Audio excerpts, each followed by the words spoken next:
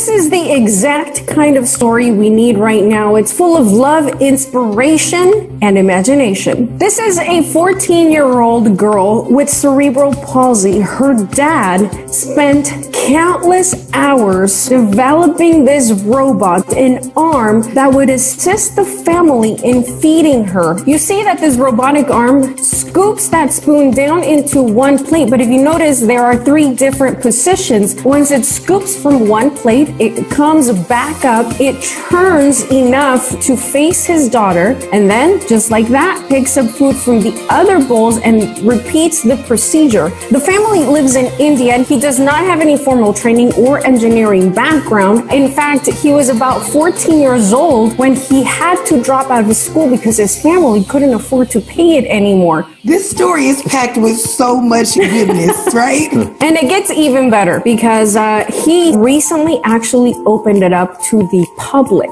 so that other people with similar needs could also use it. Wow. Step aside vacuuming robots, right? This is a much greater need, a much more personal need. Right, and it also gives his daughter a sense of independence as well. He knows that there are so many parents or people that might need this type of device, so he wants to continue improving on what he has found so helpful for him and his family.